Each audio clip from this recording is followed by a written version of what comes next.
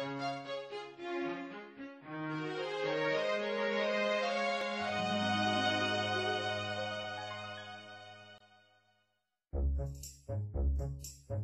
everyone, my name is John Tao. I'm in your University 101 class.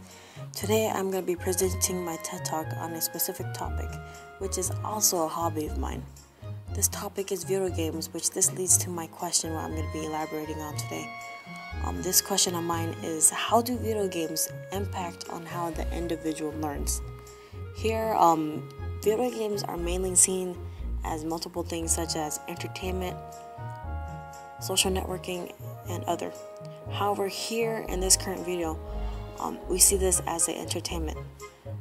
We see here as the player is playing a character called Link, who is the hero in the game, where he overcomes many different obstacles by collecting items, defeating bosses in the many dungeons within the game, in order to bring peace back to his land, which is called Hyrule.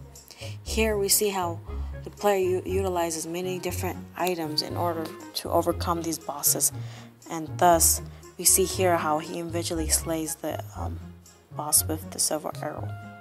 As we see here, Link eventually overcomes this obstacle and saves the land from the darkness, and also saves the ruler of the land, which is Princess Zelda. As we see here, video games can be seen as an entertainment tool, but it can also be seen as an educational tool.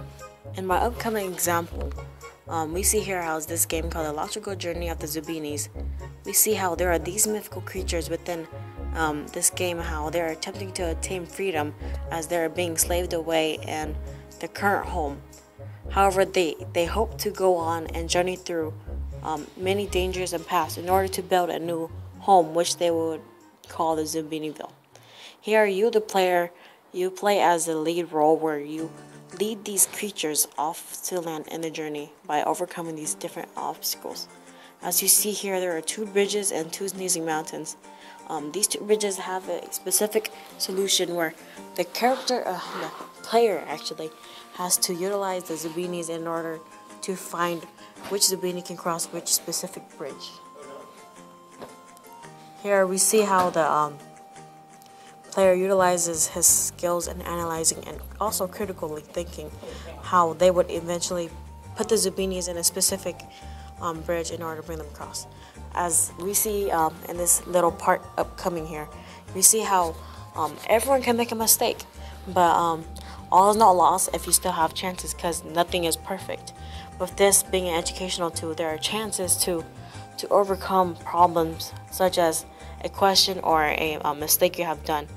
Thus, you're able to fix your problem, and making this a great educational tool, as one can learn from their mistakes. As we see here, all the Zubinis have successfully crossed and are continuing journey, which leads to this picture, which shows how there's many different difficulties within the game.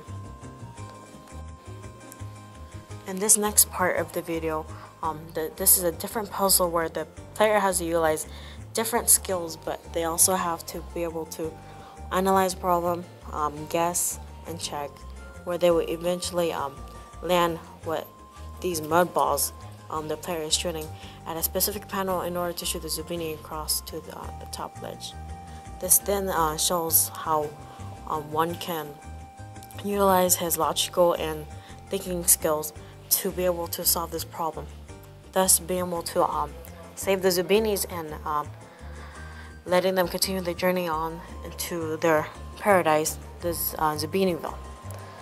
Overall, we see here how the player utilizes his skills and is able to overcome the obstacles, thus showing how this is an educational tool.